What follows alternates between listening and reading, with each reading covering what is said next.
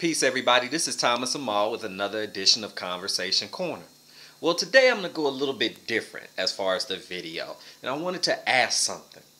I didn't want to, I'm not going to talk about personal development, which is something that I really specialize in and I really like discussing, because I think personal development, personal growth is what helps us get to that next level.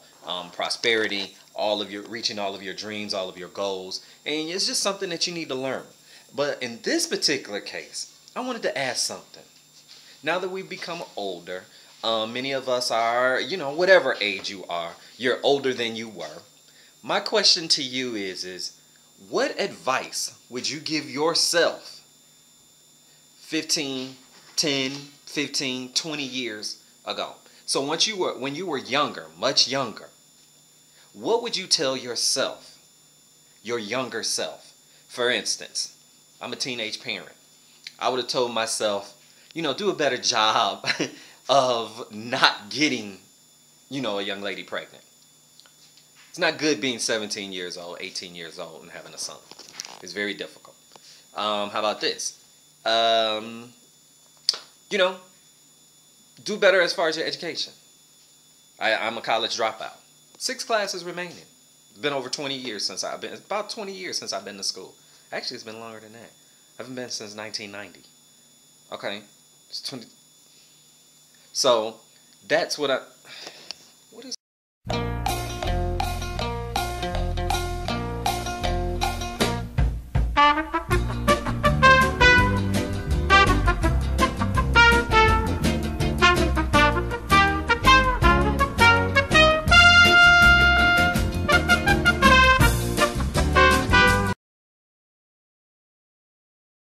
Yes, I'm sorry, I was having technical difficulties, but I wanted to get back to this question.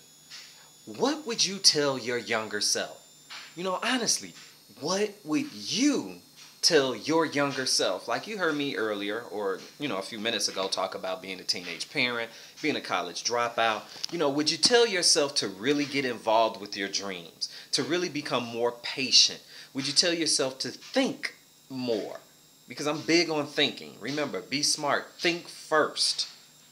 Think first. Be smart. That's how I usually end my videos and a lot of the blogs that I do and the conversations that I have. But my concern or my comment to you or my question to you is, how do you think?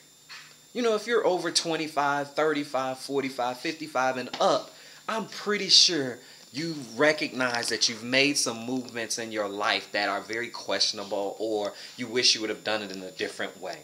Well, my question is to you again. Talk to us. What would you tell yourself? What advice would you give yourself?